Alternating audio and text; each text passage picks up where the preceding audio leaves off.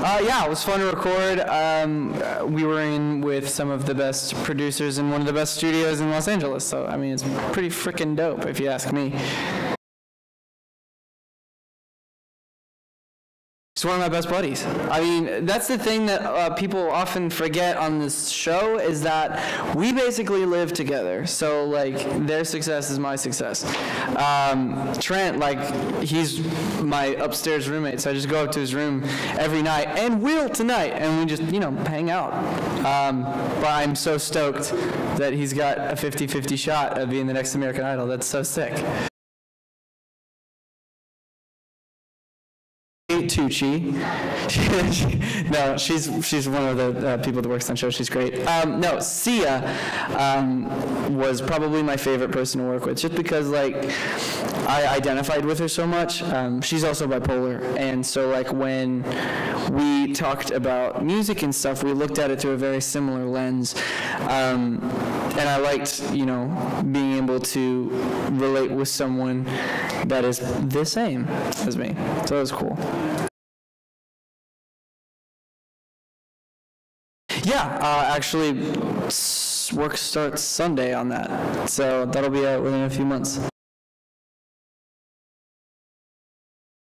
Well, the world kind of lives on social media, right? So, I mean, one of the biggest strengths that I had going into the competition was I had a pretty good, well-running social media.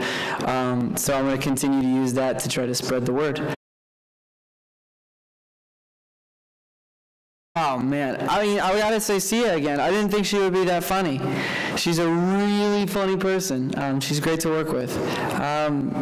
And probably going to do a voiceover work. I did not sign up for this competition to be the voice of two squirrels in an animated movie. That was not part of the contract. So that was pretty surprising, yeah. I do a lot of like alternative pop kind of stuff. It's funny, they pegged me on the show as a rocker. I don't really play too much rock music. I really dig stuff like The Neighborhood, the 1975, Lord, stuff like that. So it's probably going to sound a tiny bit like that, my future music. I've seen that, that's awesome. I could do that, that'd be fun. Broadway would be fun. That'd be cool. Oh, absolutely. Absolutely. I mean, Constantine Maroulis, right? He was the big Broadway guy. Worked for him. So, yeah, that would be awesome. Portia is probably one of the sweetest people I've ever met. She loves everybody she meets like their family. And Trent's my buddy. He is surprisingly funny. He does not let off on the show how funny he is.